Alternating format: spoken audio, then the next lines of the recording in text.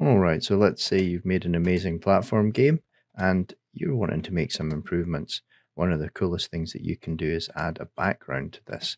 And we've got a node in Godot called the Parallax background node, which will really help with that. Alright, the first thing you want to do is download your assets. So I'm going to go to kenny.nl. You're getting the link on the screen right now. I'm just going to download that background elements redux as a zip file. I just extract that zip file. Then we're going to look in that zip file. We see that there's a bunch of these awesome backgrounds. I'm just going to drag and drop the entire backgrounds folder into my resources of Godot.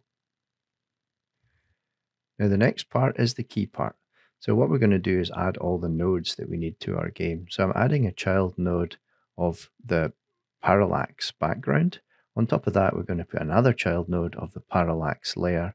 And on top of that, we're putting a Sprite 2D node. And that's where our background's going to actually go.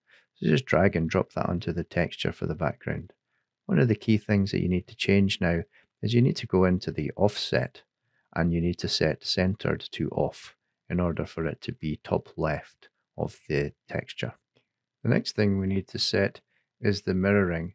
Now we need to know the size of this texture. So mine's is 1024 by 1024.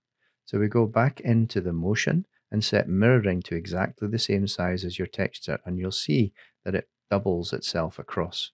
And there we have it. It's fully working right now. The texture works perfectly as you move across your level.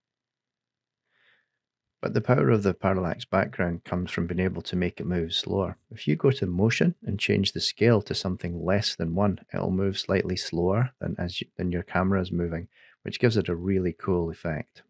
And as you can see, you can go both directions and the parallax background works perfectly.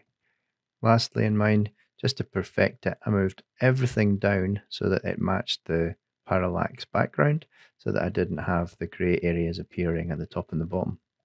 So there you have it, cool parallax backgrounds for your platform game in Godot 4 in less than 2.5 minutes.